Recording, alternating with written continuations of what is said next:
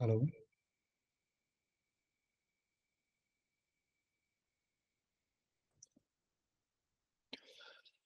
Hi, good evening, everyone. So we'll start today's lecture. So it has been some time. So today we'll be discussing neurovascular anatomy part 4, and this is the last part in the neurovascular anatomy topics. So today we'll be covering the topic under superficial venous system, deep venous system, and the vascular supply of the spinal cord, and we'll have a look at some practice questions afterwards. So coming to a discussion of the superficial venous system of the brain. The superficial veins of the brain are divided into four groups. There's a superior sagittal group, which will drain into the superior sagittal sinus. There's a group which is located along the sphenoid ridge that is known as the sphenoidal group that drains into the sphenoparietal sinus or into the cavernous sinus. There's a tentorial group which drains into sinuses located along the tentorium. And then there's a deeper falcine group in the midline. So that drains into the inferior sagittal sinus and the straight sinus, but it will also include the medial midline veins, which are draining from the cortex into other structures like the internal cerebral vein, the basal vein, or the great veins. So coming to this superior sagittal group first, this group of veins basically drains the superior part of the medial and lateral surfaces of the frontal, parietal, and occipital lobes, the superior lobes. Its medial surface and its lateral surface will all drain into the superior sagittal sinus. This will also drain the anterior part of the inferior surface of the orbitofrontal lobe. So basically, the structures which are lying near the superior sagittal sinus will drain into the superior sagittal sinus. When they're draining into the sinus, they form structures called bridging veins, and these veins can run freely for 1 to 2 centimeter between the pia arachnoid and the point where they enter into the superior sagittal sinus, and that is the segment known as the bridging vein. The second group, as we described, is a sphenoidal group. The sphenoidal group, so the sphenoidal group is basically formed by the superficial sylvian veins, which are going to run along the sphenoid ridge, and even sometimes the deep sylvian veins. They will join together, and these will form a structure known as the sphenoparietal sinus, which is going to run along the inferior border of the sphenoid ridge. And this sphenoparietal sinus most likely ends up draining into the cavernous sinus. Sometimes it can also drain into other variants known as the sphenobasal and the sphenopetrosal sinuses that we will discuss in more detail later. This structure, as we can imagine, since it is running around the sylvian fissure, is going to be draining structures around the sylvian fissure. The third is a tentorial group, which is basically the venous drainage of the basal system of the brain. So that includes the temporobasal and the occipital-basal veins, and the veins which are coming from the lateral surface of the temporal lobe, which includes the vein of Labbé as well. These veins will drain into the tentorial venous sinuses. This includes the transverse sinus, the superior petrosal sinus, or the tentorial sinuses.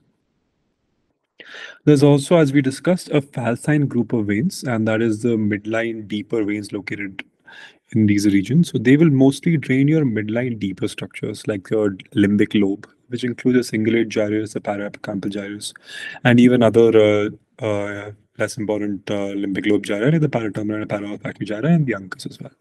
So what happens here is that the veins which are draining the paraterminal and the paraolfactory gyri, they come together and they form the anterior cerebral vein. The anterior cerebral vein ends up joining with the middle cerebral vein and forming the basal vein. Okay, and so this also is part of the falcine group, apart from just the inferior sagittal sinus. Apart from this, the veins which are draining the parahippocampal gyrus and the uncus will form the uncle, the anterior hippocampal, and the medial temporal veins, and that will also drain into the basal vein. Apart from these, the other structures draining into the falcine group include the anterior pericallosal vein and the posterior pericallosal vein, and even the occipital lobe at the level of the calcarine fissure to the calcarine vein. So these structures mostly will drain, as you can see in the falcine group, into the inferior sagittal sinus or into the deeper veins, including the basal vein, the internal cerebral vein, and the vein of Galen. Okay, so coming into a little bit of a detail about the sinuses itself.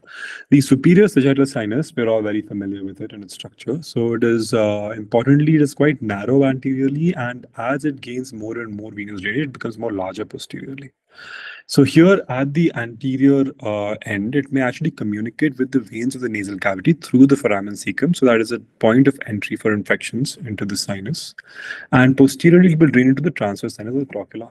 And it's important to remember that majority of the superior sagittal sinus will drain into the right side, but there are times when it can be draining equally on both sides. It is also important to notice what is the configuration of veins and which are draining from the superior surface of the cerebrum into the sagittal sinus and how they angulate. So when the veins are coming from frontal poles and more anteriorly, they actually are directed posteriorly. They will form this posterior angle and they will drain into the superior sagittal sinus. As we keep going more posteriorly, this angle becomes less and less acute and becomes more right angled. And as we go even more posteriorly, the veins start draining forwards to enter the superior sagittal sinus. The superior sagittal sinus also has large lacunae which can be associated in the vicinity of the sinus itself. And most of these importantly located in the posterior frontal and the parietal regions. They are quite void of these structures in the anterior frontal region and the occipital region. So the most of these lacunae that we would see sometimes when we're doing craniotomies in these region actually end up draining the meningeal veins. They rarely drain the cortical veins. So it might not be that significant if these get injured. Very rarely would cortical veins drain into these venous lacunae in these regions. If they do and if they get injured, then it is significant because the region being drained by this is usually the parietal and the posterior frontal region. There are also arachnoid granulations located within these lacunae, and so these are finger-like outpouching of arachnoid cells. Most of them are located within the lacunae itself. Only a few are actually found in the venous sinus itself, and these can also be seen in other venous sinuses like the transverse sinus, the straight sinus, the superior petrosal, and sphenoparietal sinuses. The superior sagittal sinus is quite obviously triangular in cross section, and it has two lateral angles and one inferior angle. So when the veins are draining into the sinus, they can either join into these angles or they might actually end up entering the lateral wall itself. Some cortical veins may actually drain instead into the lacunae, which are located up to 3 centimeter lateral to superior sagittal sinus, and then they may drain into the superior sagittal sinus following that. So that is why we usually limit craniotomies which do not need to expose the sinus to at least 3 centimeter lateral to the superior sagittal sinus. There are two segments, as we already discussed, which receive very few bridging veins, and usually the same segments that don't have much lacunae. So this is the frontal region of the superior sagittal sinus in front of the geno of the corpus callosum, and an area of the sinus which is 4 to 6 centimeter proximal to trochila. So these two regions have very few bridging veins. Coming to the inferior sagittal sinus, this sinus is running on the inferior border of the fox, and it actually originates over the anterior part of the corpus callosum. So anterior to that, there is no inferior sagittal sinus. That is why when we're usually cutting the fox in bifrontal approaches, we don't encounter this sinus. It's similar to superior sagittal sinus. It's narrow anteriorly and larger posteriorly, and it will be formed by the veins that are draining the adjacent regions. So the fox, the corpus callosum, the cingulate. Its most important tributary is the anterior pericallosal vein, and an important connection that it might have is with the superior sagittal sinus through the fox. There can be an anastomosis connecting the superior sagittal sinus and inferior sagittal sinus, which can be large enough that the entire sinus from the superior sagittal sinus drains into the inferior sagittal sinus itself. The straight sinus will be formed behind the splenium when the inferior sagittal sinus joins up with the vein of Galen. So the straight sinus is running in the junction of the tentorium and the fox, and this straight sinus actually drains from the left transverse sinus. So the superior sagittal sinus predominantly drains into the right transverse sinus, and then the straight sinus drains predominantly to the left transverse sinus. The transverse sinuses itself are very important structures. So the right transverse sinus will be discussed. As you can clearly see, it angulates and is draining into the right transverse sinus predominantly. And so this structure is draining, the right transverse sinus drains blood predominantly from the superficial part of the brain, because the superior sagittal sinus is draining blood mostly from the convexities and the medial surfaces. The left transverse sinus, on the other hand, is draining blood from the straight sinus, which is draining blood from the inferior internal cerebral veins and the basal vein and the vein of Galen, basically. So the left transverse sinus is draining blood from the deeper structures of the brain. The right transverse sinus is going to be larger, and the transverse sinus will run until it joins up with the superior petrosal sinus, and then it will turn down and form the sigmoid sinus. The cortical veins from the temporal lobe As we know, the basal structures directly will drain mostly into the transverse sinus. So they can drain into the transverse sinus, but mostly they drain into the lateral tentorial sinuses that we will discuss later. And these are located within 1 centimeter of the transverse sinus itself. But the vein of Labe, here as we can see, it most commonly will directly enter the transverse sinus. The transverse sinus may communicate with extracranial veins also through emissary veins, as most of the skull sinuses do. The tentorial sinuses, as we had discussed in the previous slide, these are located within 1 centimeter of the transverse sinus. There's a medial tentorial sinus and a lateral tentorial sinus. The medial sinuses are basically going to be formed by the veins that are draining the superior surface of the cerebellum, as over here. And these are going to drain into the structure which is right next to them. So they will drain into the straight sinus. The lateral tentorial sinuses, which are located right next to the transverse sinus, are actually formed by veins that are draining the lateral and basal surfaces of the temporal and the occipital lobes. So these then drain into the transverse sinus and not into the straight sinus. The cavernous sinus has been discussed previously in a previous lecture, which can be accessed online on YouTube. The superior petrosal sinus, on the other hand, it's basically an anastomotic connection between the cavernous sinus and the transverse sigmoid junction. It runs exactly where the tentorium attaches to the petrous ridge and actually drains mostly veins from the cerebellum and brain stem rather than from the cerebrum. There are also important sinuses which we can easily get confused with and are not very well understood. There are structures called the sphenoparietal sinuses. So this sphenoparietal sinus is basically a meningeal channel which is running along with the meningeal artery.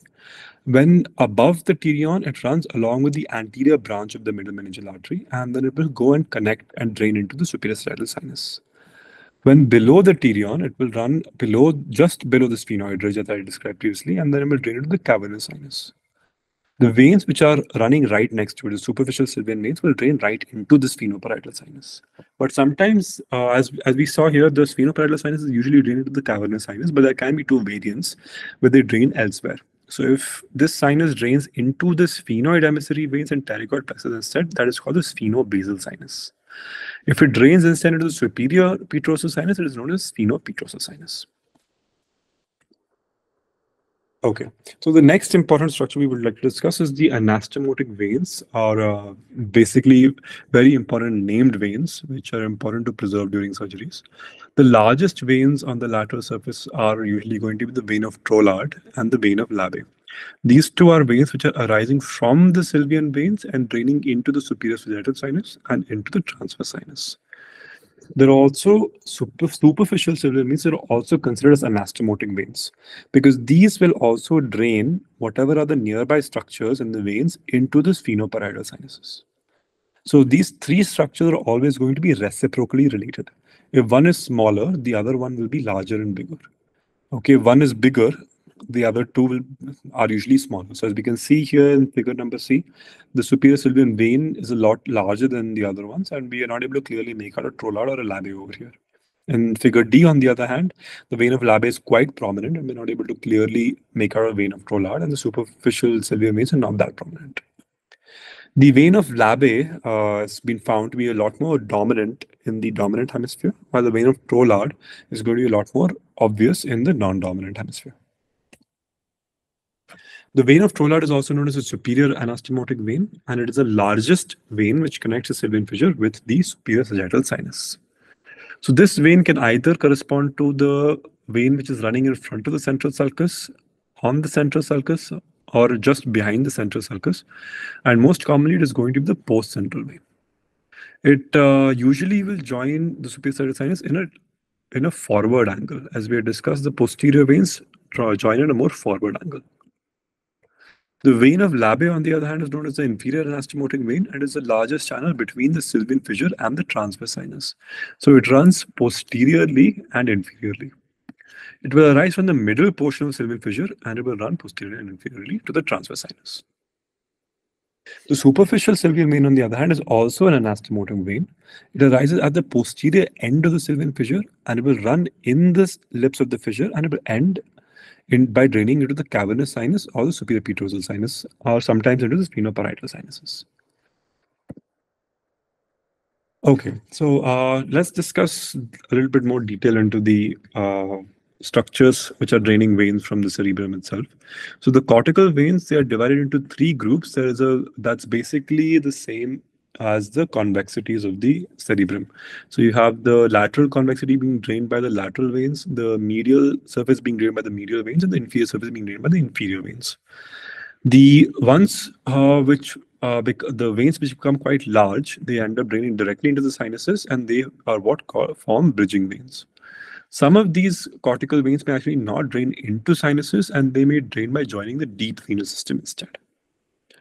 These cortical veins usually join and then they form bridging veins around the margins of the hemisphere. So at the superior margin, that is the junction between the lateral and the medial surface, they will drain into the superior side of the sinus by forming bridging veins there. And at the inferior margin, that is the junction of the inferior and the lateral surface, they will drain into the transverse sinus. Okay, so the frontal lobe is drained by three group of veins. There is a lateral frontal vein, there's a medial frontal vein, and there's an inferior frontal vein. So lateral frontal veins, as we can see here, they have two groups. They have an ascending group which drains into the superior sagittal sinus, and a descending group draining into the sylvian veins. So these are all named structures which you don't already have to memorize just to know what they could be. These include the frontopolar, the anterior, middle, and posterior frontal veins, the precentral veins, and central veins. They're named just like the arteries, which are the branches of the MC, as we had discussed previously.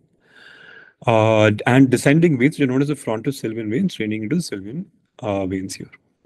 There are also medial frontal veins, and these also similar to the lateral frontal veins drain into the ascending group, which drains into the superior sagittal sinus, and a descending group which drains into the basal veins or the deeper veins. So ascending groups are also similarly named to the arteries. So then anteromedial, centromedial, and posteromedial frontal and paracentral vein group, which is the ascending group draining into the superior sagittal sinus. And there's also a descending group, which will drain into the basal veins. So these are usually the more deeper veins, the anterior pericallosal, the paraterminal, and the anterior cerebral veins. The inferior frontal veins, on the other hand, are going to drain the orbitofrontal surface. So as we saw, the anterior part of the orbitofrontal surface is quite close to superior sagittal sinus. So the anterior veins will drain into the superior sagittal sinus, while the posterior veins will drain into the basal vein. The anterior group includes the frontopolar vein and the anterior orbitofrontal vein, while the posterior group includes the posterior orbitofrontal vein and the olfactory vein. And these two veins actually join at the anterior perforated substance and form the basal vein. The parietal lobe, on the other hand, also has two groups of veins, the lateral parietal veins and the medial parietal veins. So similar to what was happening with frontal lobes, there's again an ascending group and there's a descending group. So as we can imagine, in both the lateral and the medial parietal veins, the ascending group drains into the superior sagittal sinus. But on the lateral parietal veins, the descending group will drain into the sylvian veins, and in the medial parietal veins, the descending group will drain into the vein of Galen. Right, so they're similarly named as the arteries. In the medial parietal veins, the descending vein, which is important, is the posterior pericallosal vein.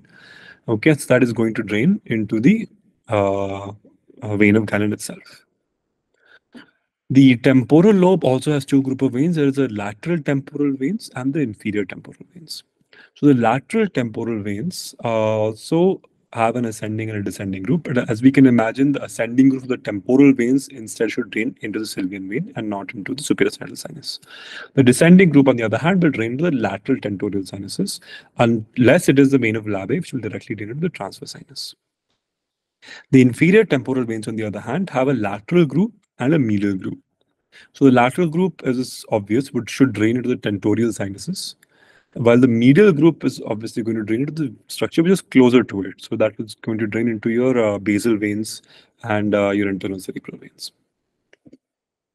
The occipital lobe is also quite similar to the other structure. So it also got a lateral, medial, and inferior occipital veins, which will all drain into nearby structures. So similarly, into the lateral tentorial sinus and the deeper venous structure like the vein of Galen.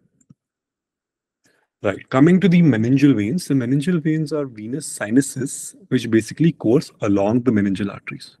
So actually, in the dura, between the artery and the bone, the meningeal veins will overlie the artery. So they get compressed by the artery from below, which is what makes it look like there are two channels running alongside the artery, but there's only one venous sinus there. These meningeal veins, the upper veins will directly drain into the superior sagittal sinus, while the lower veins will drain into the dural sinus, which are present along the cranial base.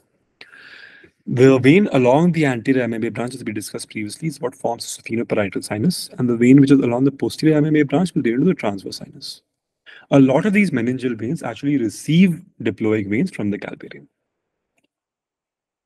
Right, so that was a discussion of the superficial venous system, and I hope that you understood a significant part of it. It's not very complicated. It's just the basic idea is that the way you should just imagine where is the structure located, and it's quite obvious to understand that where should it drain.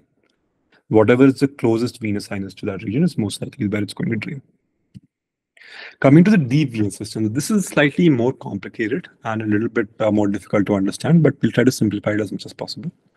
So the deep veins, they basically drain the deep white matter and or whatever is the deep nuclei and the deep gray matter which is surrounding these ventricles. So these deep veins are basically, all of them are named. So the important ones are the internal cerebral veins, the basal veins, and the great veins, and everything else basically drains into these three veins. So the deep veins are divided into veins which are directly draining the ventricle, and then there's a separate cisternal group. So there's a ventricular group and a cisternal group. So coming to the ventricular group, the ventricular veins are basically present within the ventricle. So they arise from tributaries which will drain the structures which are next to the ventricle itself, and they will also be draining the ventricle as well. So all the structures next to the ventricle, like the basal ganglia, the thalamus, the internal capsule, the corpus callosum, the septum pellucidum, and the deep white matter will be drained by these ventricle veins. They will all converge on the lateral edge of the lateral ventricle, and they will form two groups: the medial and a lateral ventricular vein group. Now it's not that difficult. Basically, the lateral group, it drains the lateral wall. So if, for example, if we look at this as a body of the lateral ventricle, so the lateral group, it is just going to drain this lateral wall. It is going to drain the floor. Okay, so that is a lateral group. Okay, and then there's a medial group which is going to drain the roof. It is going to drain the medial wall. Okay, but the important thing is that these lateral group of veins and medial group of veins, both of them are going to exit through the choroidal fissure itself. The lateral group is going to exit on the thalamic side of the choroidal fissure, while the medial group is going to exit on the fornical side of the choroidal fissure. But both of them are exiting through the same structure, the choroidal fissure. Right. So they will join near the choroidal fissure, and they will form common stems which will drain into the deep veins, that is the internal cerebral, basal, and great veins. The frontal horn in the body, as is quite obvious, would drain into the internal cerebral vein. The temporal horn, on the other hand, because it is right next to the choroidal fissure and the basal vein, should drain into the basal vein in the crural and the ambient cisterns. While, as we know, the atrium is right next to the quadrigeminal cistern. So through the choroidal fissure, it can drain again into the internal cerebral vein, the basal, and the great veins right there. Right. So coming to the different ventricular group of veins, the frontal horn, as we discussed, all the different ventricular groups will have a medial group and a lateral group. Both of them are going to end up running through the choroidal fissure and exiting. So the medial group in the frontal horn is basically the anterior septal vein. The anterior septal vein is what has to join up with the thalamostriate vein and form the internal cerebral vein. So here we can see this is the frontal horn, and this is the foramen of Monro, and this is the anterior septal vein.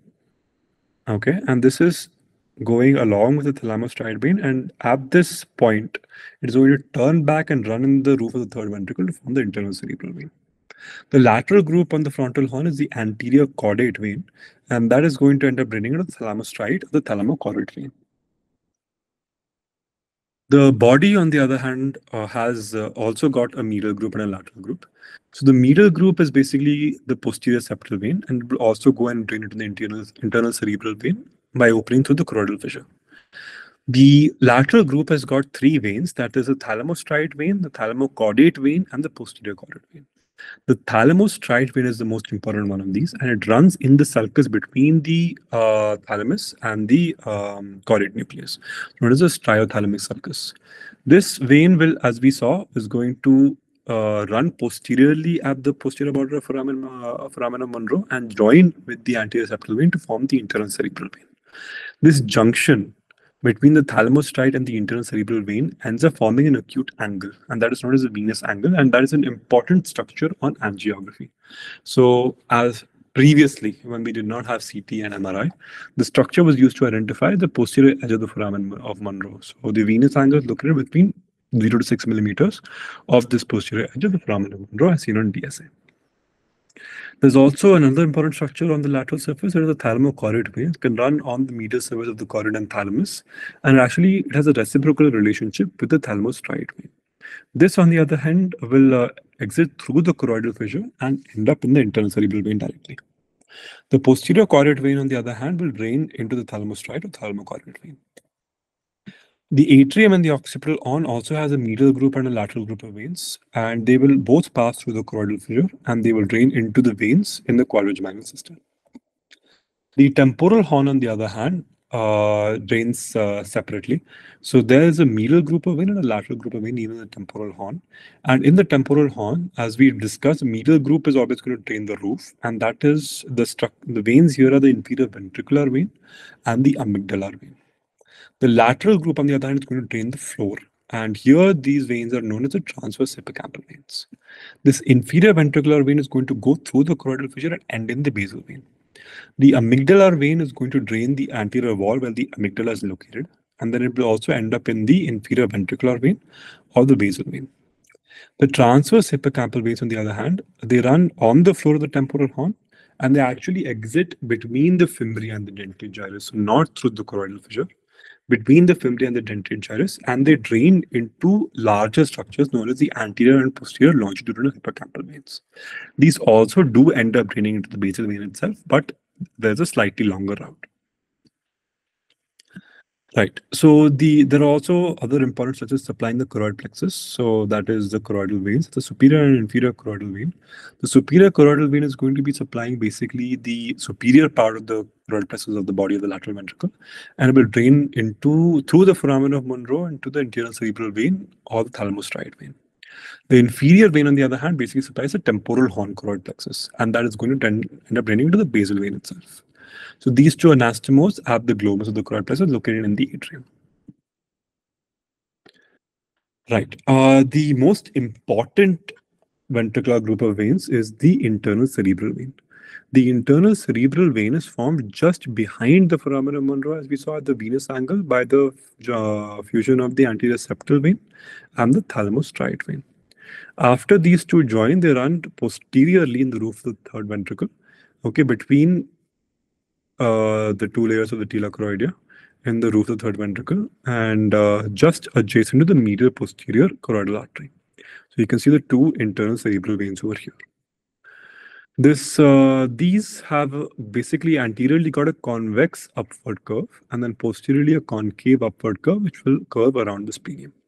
There are multiple veins which drain into this ventricular group. There's, as we know, the two veins which are most important are the anterior septal and thalamostriate veins. But a lot of other veins in nearby are also going to end up draining into the internal cerebral vein. Coming to the cisternal groups of vein instead, the cisternal group of veins is divided into three regions: the anterior incisorial, the middle incisorial, and the posterior incisorial region. So the anterior incisorial region, basically these veins, there are a number of veins which will converge at the area of the anterior perforated substance, and they will form the basal vein. So basically the anterior cerebral vein, as we can see over here, is going to join up with this structure over here, that is a deep middle cerebral vein, and form the basal vein. The anterior segment of the basal vein, that is the anterior incisorial region, will receive multiple tributaries. Importantly, the deep middle cerebral vein, because it is formed by that, and the anterior cerebral vein, but also it receives the insular vein, the orbitofrontal and the olfactory vein, and other nearby veins like the uncal vein and the peduncular vein and the inferior striate veins. The middle incisorial region, on the other hand, is a part of the basal vein which is wrapping itself around the brainstem. So this is running through the crural and the ambient cistern, and so it is going to receive drainage from two important, from the brainstem as well as from the temporal horn.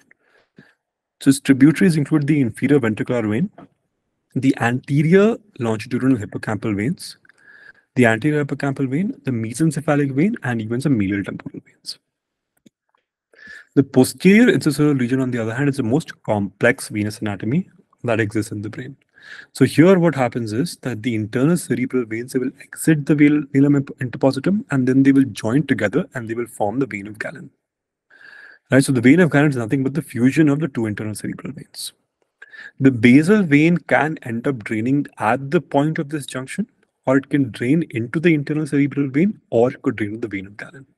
So as we can see here, this is a very complicated looking structure, but this is the vein of Galen. And here it is being formed by the junction of the internal cerebral veins and the basal veins. All are joining together and forming the vein of Galen. There are other very important tributaries of the vein of Galen. So these include the atrial veins, the posterior longitudinal hippocampal vein, and other nearby veins, like superior Vermian vein, the tectal veins, the occipital veins, and others. There are also important thalamic veins, which drain into the deep veins. So the thalamic veins can be divided into superficial and deep veins. The deep thalamic veins include an anterior, posterior, superior, and inferior group. And the largest group out of these is the superior thalamic vein. So most of these veins are going to end up draining into the deep venous system, that is the basal vein itself, or into the internal cerebral vein. The inferior thalamic vein, on the other hand, will exit through the posterior perforate substance and drain into the peduncular vein, which also drains into the basal vein ultimately. Right, so that is about the deep venous drainage of the cerebrum. Now coming to a discussion of the blood supply of the spinal cord.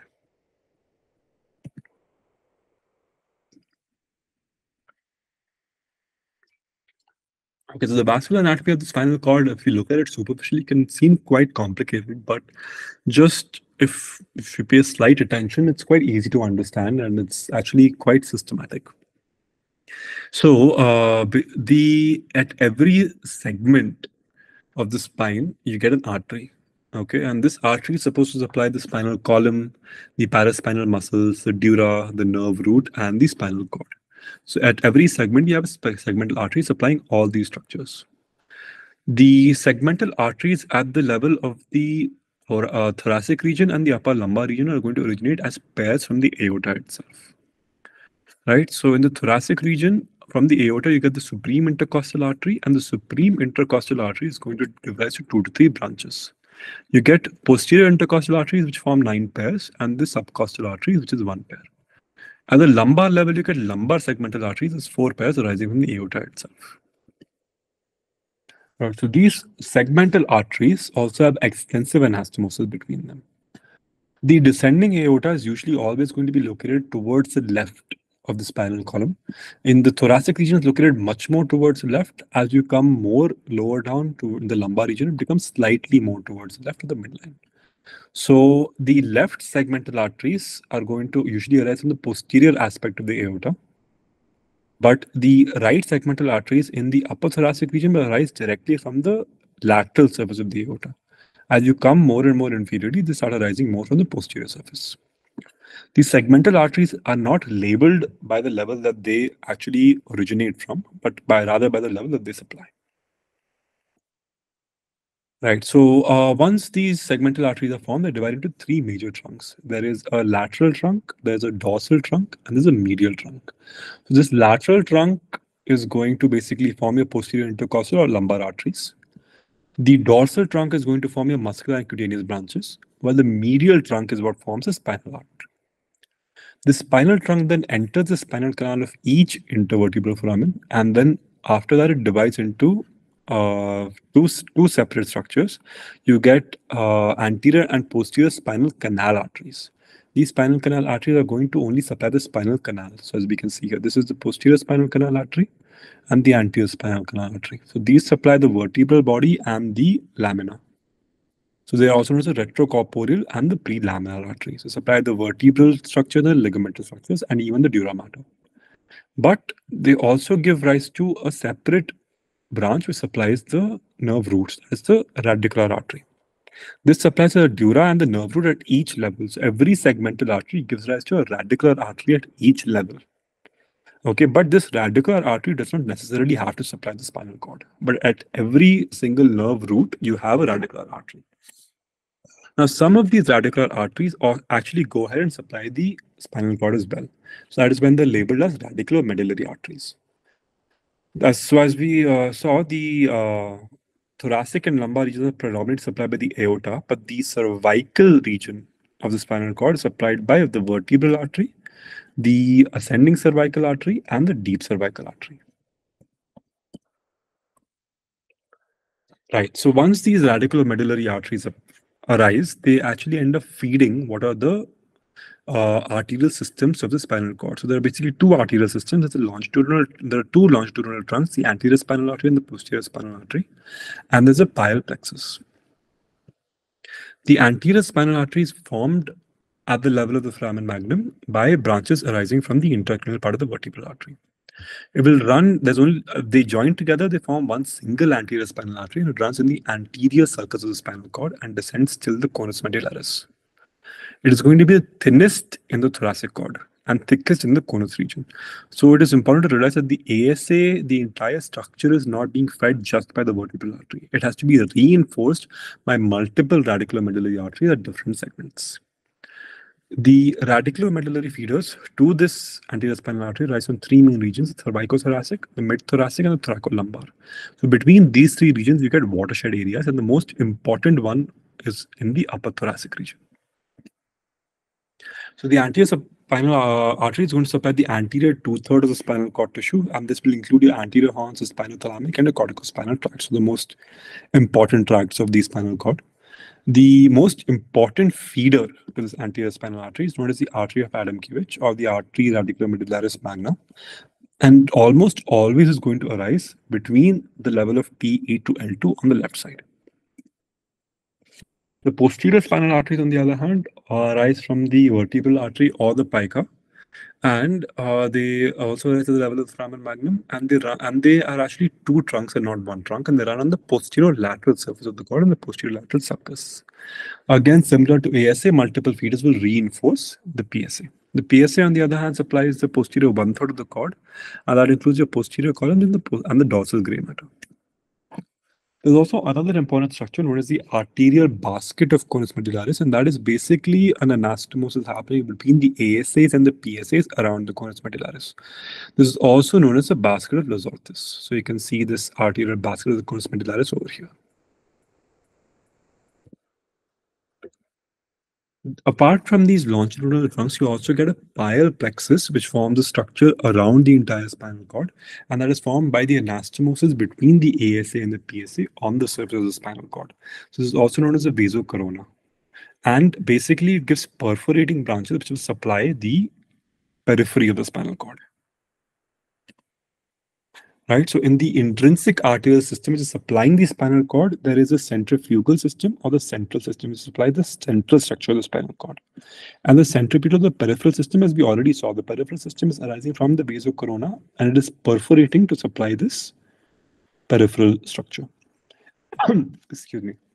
The centrifugal system of the central system is going to be sulcal arteries that originate from the ASA. They run in the anterior median fissure, and they penetrate the cord and then branch centrifugally. Excuse me. The venous drainage of the spinal cord, on the other hand, it is quite similar to how the arteries are supplying the spinal cord. So you just have to go back in reverse. So the intrinsic, so first you have the intrinsic venous system, in which you have sulcal veins, which are running in the sulci, and they drain into, and there are also radial veins which are draining the cord parenchyma, and they run out and form a venous ring around the spinal cord. So this venous ring forms the superficial venous system. The superficial venous system basically has multiple longitudinal structures. There's an anterior median vein and there's a posterior median vein, but you also have the lateral veins. You have two longitudinal structures located laterally as well. There's an anterolateral and a posterolateral trunk as well. So these trunks also drain similarly, as we were getting with the arteries, into radiculomedullary veins.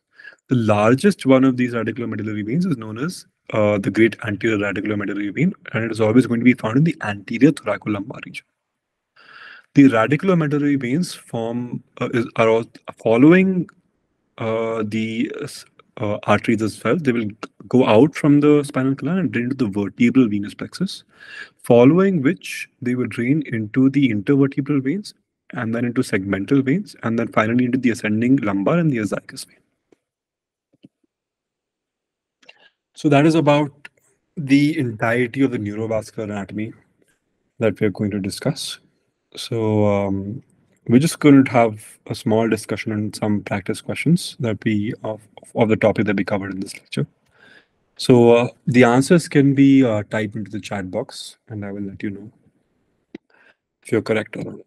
So this is the first question. So in this angiogram, please identify what is labeled as number 8 over here.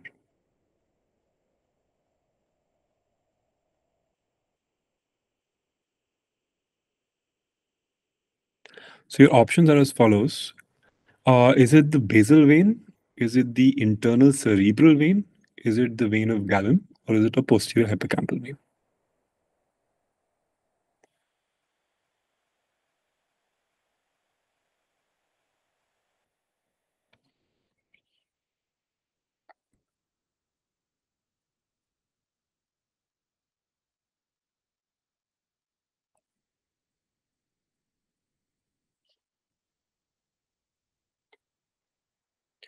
Yeah, so the answers are correct. So this is the internal cerebral vein.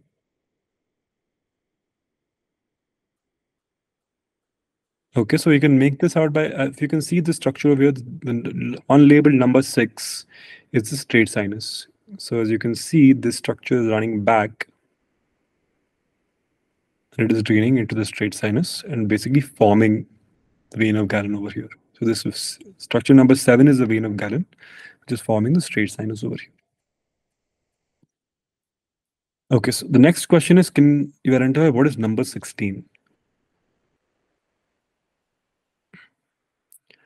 So your options are, is it the thalamostriate vein? Is it a structure known as the venous confluence? Is it the vein of Labbé? The structure known as the venous angle.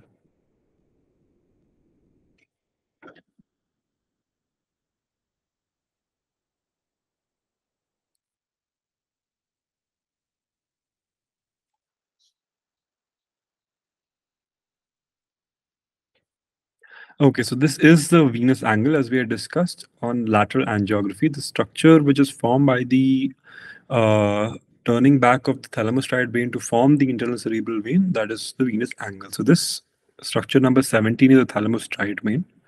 Structure number 16 is the venous angle, and the structure number 8, as we discussed, is the internal cerebral vein.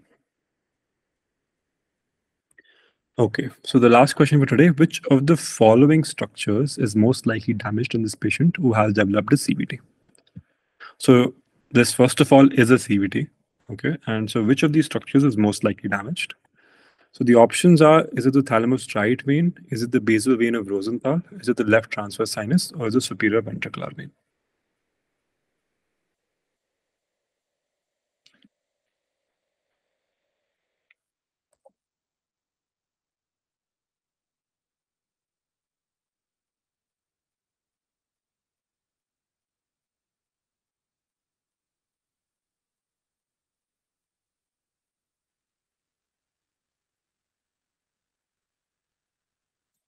Okay, so the answer is the left transverse sinus. It's important to realize that the damage is bilateral, and you cannot have this bilateral damage from a structure that is only present unilaterally.